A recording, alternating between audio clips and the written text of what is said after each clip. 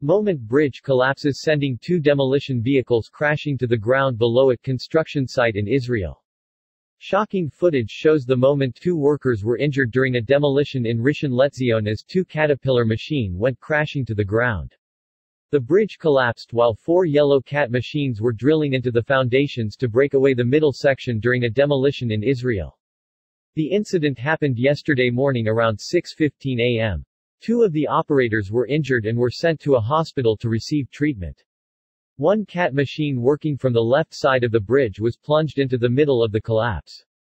Another machine on the right side of the bridge plunged forward before it toppled over the side.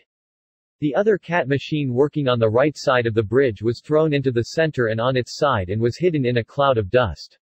Only one of the machines was able to be removed safely from the bridge, the other 3 were left until further notice.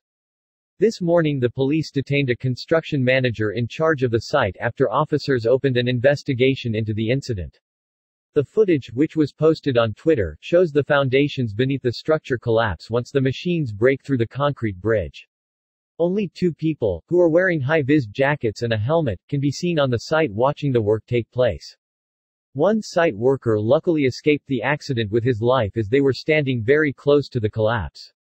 The background and circumstances of the incident are under investigation.